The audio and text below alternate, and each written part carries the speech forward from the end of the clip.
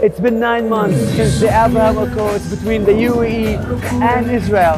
And right now I'm here in Dubai to check how things are going. Look at this.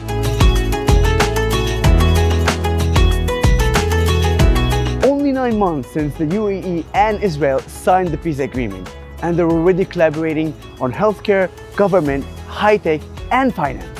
But you know what? They're also collaborating on people-to-people connections. And as an example for this amazing collaboration, only this week a conference was held with influencers from the Emirates and Israel. The conference was held by the organization Israel Is, and instead of focusing on the politics of the region, they focus on what we have in common as people. From food to art, to music, to values. Israelis and Emiratis who never knew each other before, in just a few days, became a family.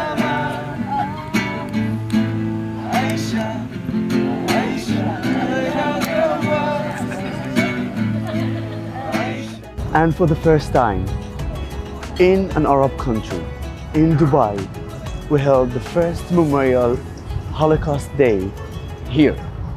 And I had the honor actually to participate in it. Let's check it.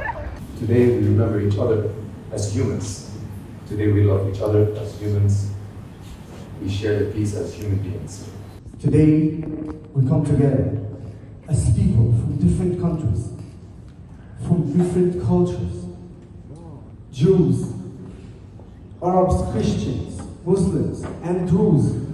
We're all together here. Today we mourn together and stand in solidarity with the Jewish people. We remember the 6 million who were killed in the most shocking event in human history, the Holocaust. This is what it looks like when peace is between people and not just governments.